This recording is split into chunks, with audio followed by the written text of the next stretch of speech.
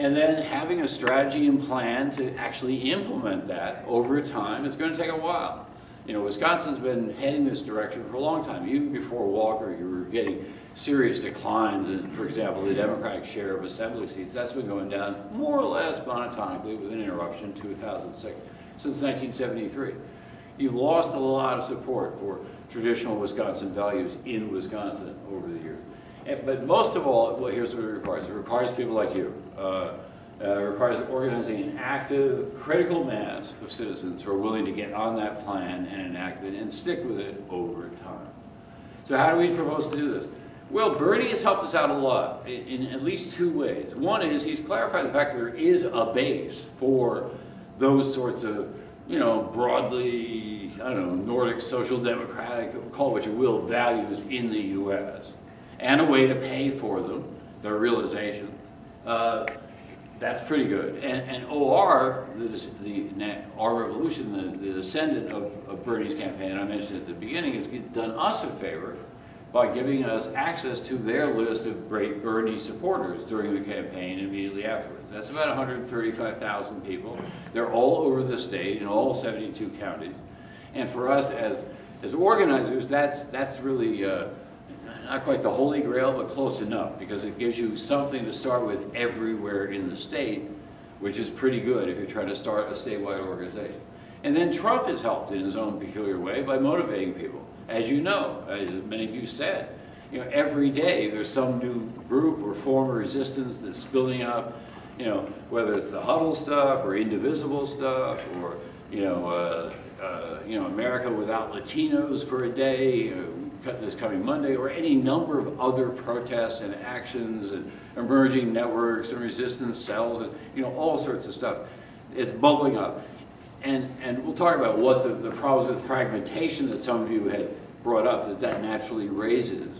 But one thing that is done, I think, one thing Trump has done is certainly persuade almost everybody in America with a brain that who's in government actually matters.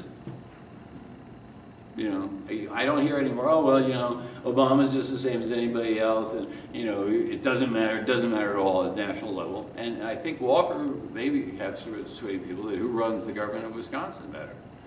And then certain mayors and sheriffs are doing the persuasion for us as well. Okay, so that's good. Our values, you know, I said it's a value-centered organization. There's no mystery here. Our values are pretty much plain old, sincere, quite traditional American values. Here's what we're into. Freedom. We like liberty and freedom.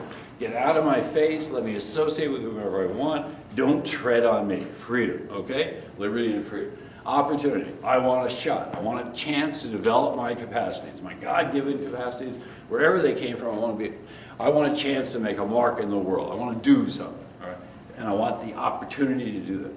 Responsibility. Clean up your own shit. You know, clean up your room. You know, if you're a teenager, clean up your stuff, your poop, excuse my language, but you understand what I'm saying. And also, you know, and community. You know, if you got an old lady who's getting run over by a bus, you know, pull her to the side. That's responsibility. Maybe help her along the street. You know, that's sort of community. People are crazy. They're, you know, they're hell. They're a definition of hell. But we need them. You know, we love them. We need them. We depend on them. And if we're among them, we ought to, you know, watch out for them a little bit, and not, you know, just yell at them all the time. Okay? So, opportunity, responsibility, community, freedom, and democracy, equal respect for everybody, and you know, self-rule in government. That's what ties it together for us. Are the values clear? Do they seem totally strange, bizarre, left-wing to you? Freedom, opportunity, responsibility, community, democracy? They don't to me, but we'll see what your reactions in the small group. The broad outlines of a program are also sort of clear. I mean, Bernie did a version of this at the national level. We'll do a version of this at the state level. What are they? Well, you got to repair this democratic process, which in Wisconsin is really broken. Talked about that already. We should take what's called the high road, you know, try to get jointly with under market demanding conditions, equity, sustainability, and democracy sort of working together in the economy to make economic growth more equitable and environmentally sustainable. We know how to do this. The Center Ironic Cows, University of Wisconsin, Madison, does this all the time. We do it all over, now we're doing it sort of all over the world, but we've certainly done it in lots of other states. We're very confident in this.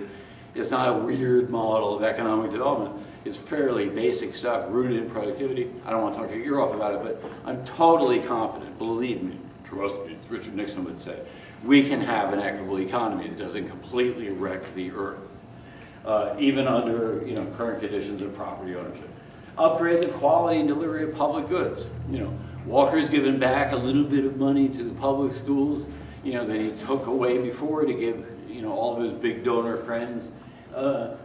He's maybe putting a little bit of money back to the university, but basically, the quality of public goods in Wisconsin has declined very, very considerably on all the basic measures. The rural roads, the quality of the roads.